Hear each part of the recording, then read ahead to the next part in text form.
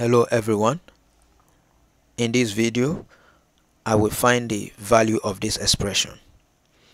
12 divided by 4 times 3 plus 2 equal to what?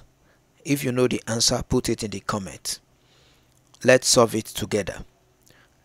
First, the common mistake people make in this kind of question is that they begin with multiplication. 4 times 3 is 12. 12 divided by 12 is 1. 1 plus 2 is 3. That answer is not correct. The reason is that we have different operation here: division, multiplication, and addition. We don't know the one to begin with, but there is a law that always shows us what to start with, and that is called the order of operation. The order of operation we are using today is called PEMDAS. Using this PEMDAS, P stands for parenthesis. Parenthesis is not in the question. We move on. E stands for exponent. Let's say 2 square. 2 square is not in the equation. The next step is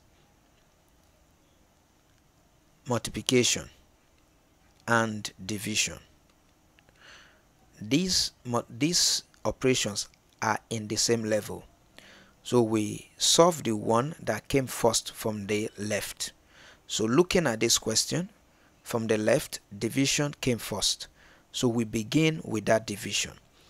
12 divided by 4 will give us 3 times 3 plus 2.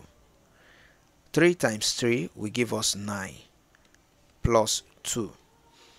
Now let me quickly explain this. The next is addition and subtraction.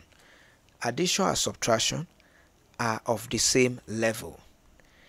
So we begin solving from the left. That is, if we see subtraction first from the left, we solve subtraction. And if it is addition first from the left, we work the addition. So in this case, we have only plus there.